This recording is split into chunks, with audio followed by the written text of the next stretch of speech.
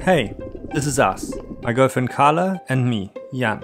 A few months ago we decided to explore Queensland, Australia, underwater, on land and in the air. This video captures our memories and experiences, as well as the friendly locals which we have met along the way. Follow us on a trip of a lifetime. But wait, let's start the story from the beginning. After flying on a huge plane to Australia, we finally arrived in Sydney. We spent a few days here and explored the famous attractions of Sydney before heading out to the outback. After enjoying the stunning landscape and the night sleeping under the stars, it was time to move on to our next adventure. We finally arrived in the tropical north of Queensland. After sleeping in the wild in the outback, we booked ourselves into a nice boutique hotel with a real bed, and then headed out to explore the wonderful currents. We took a few photos, visited the local watering hole, and enjoyed a great dinner, before heading back to our last night in a real bed. The next day we enjoyed the healthy breakfast options in the hotel, got inspired by the historical events on the walls, okay, maybe not by this one or that one, before picking up our rent-a-car for the next few weeks.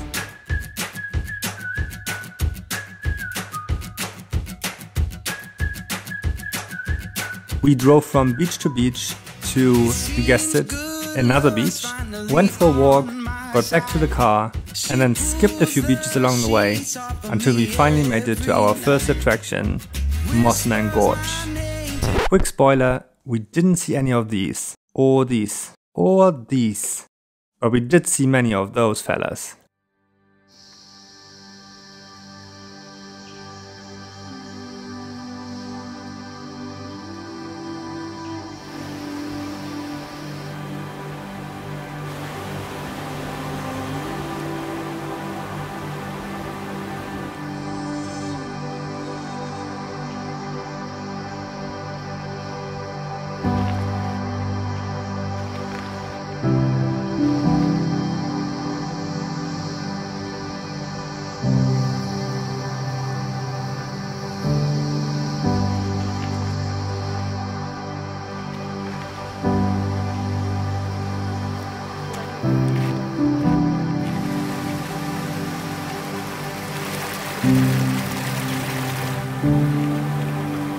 After relaxing next to the creeks and gorges, and strongly regretting not to have applied any insect repellent, we made our way to Port Douglas for our first night sleeping in the van. And you guessed it, next to a dream beach. Later that evening, we also found out why nobody was swimming on those beautiful beaches. There is a slight chance you get eaten by crocodiles. I bet they didn't know either. We climbed up a hill to have a better view, kept wondering how rich the person must be living here. I mean, look at that view.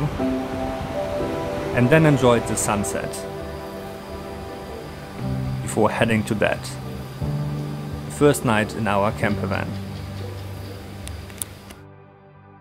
It was an early start the next morning.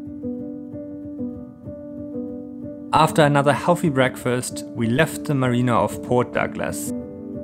Got our crocodile warning confirmed. There's about a 4.5 metre saltwater crocodile which lives up the inlet. This will not end well for anyone. And we're on the way to explore the Great Barrier Reef.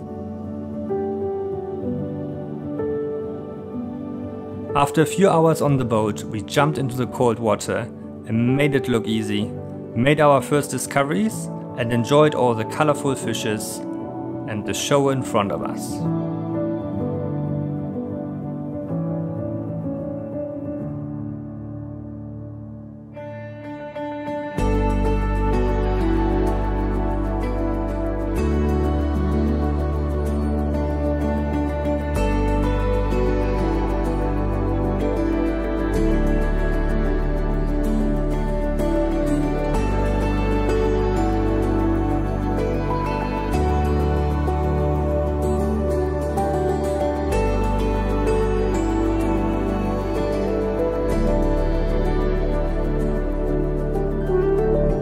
The boat took us to 3 different spots within the Great Barrier Reef.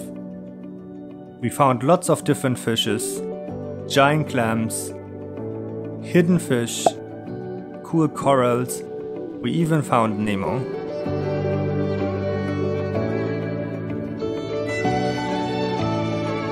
But what we really wanted to see was a turtle, so the hunt began. We kept searching, deep down next to the reef, close to the reef, far from the reef, and between the reefs. Until at last we found the second Nemo? Sorry, getting off track. There she was, majestically floating through the water.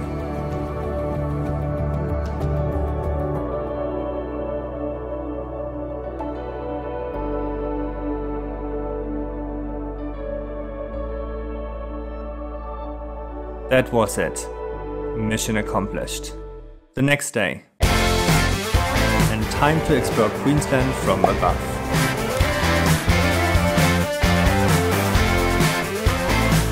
We quickly signed away all our rights and then we were ready for takeoff. We were not allowed to take pictures or video, but there was a GoPro attached to the aircraft. We saw lots of rays, turtles, sea cows, a hammerhead shark and of course the famous crocodiles. It was amazing.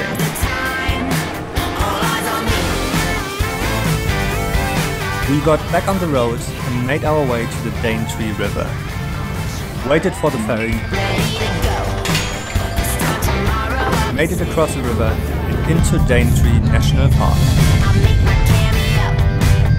Our first stop was the Daintree Discovery Centre, the #1 attraction in the Daintree Forest. The main reason we came here was a 23-meter high viewing platform. Let me quote from the website.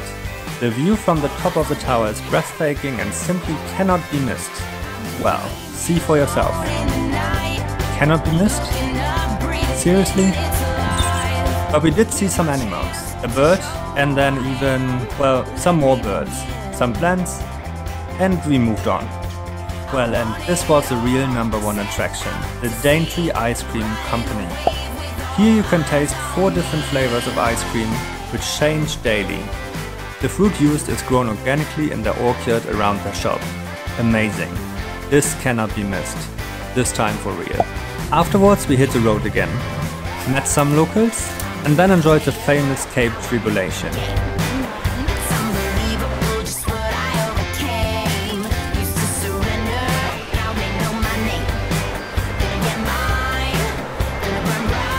On our way back we went for a quick walk in the rainforest, said goodbye to the locals, and took some more photos of some dream beaches along the way. We even found the real breathtaking view we were promised earlier, this time for free. We found a campground next to a, you guessed it, dream beach, and enjoyed our last evening, while starting to dream about all the things which were yet to come on our way down to Brisbane. And oh boy, we had no clue what was yet to come.